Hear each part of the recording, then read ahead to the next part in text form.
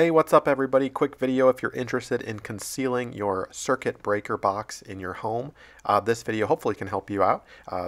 Ours was installed in a very common area of our basement, and you can see what I essentially did is convert it to a little dress-up corner for my kids. So I put a mirror over the actual circuit breaker box. So let's get a closer look here.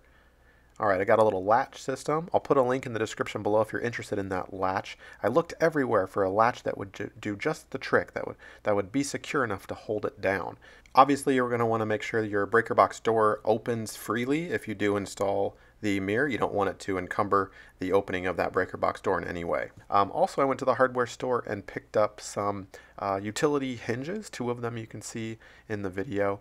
And I wanted to make sure, obviously, that there would be enough clearance, so I had to put a little piece of wood behind the utility hinge to build that out just a little bit so that when the mirror closed, the electrical breaker box surface would not actually touch the back of the mirror. Here's a look at that little latch, a little closer up. It's a 2-piece latch. There's a better look as well. So pretty simple job. You just want to make sure your measurements obviously are spot on. So measure twice or 3 times and drill once, right?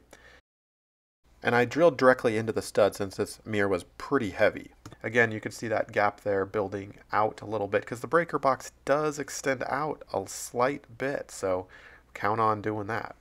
So that's it. Hopefully this video has been helpful. If it has, do me a favor and click the subscribe button. Thank you so much.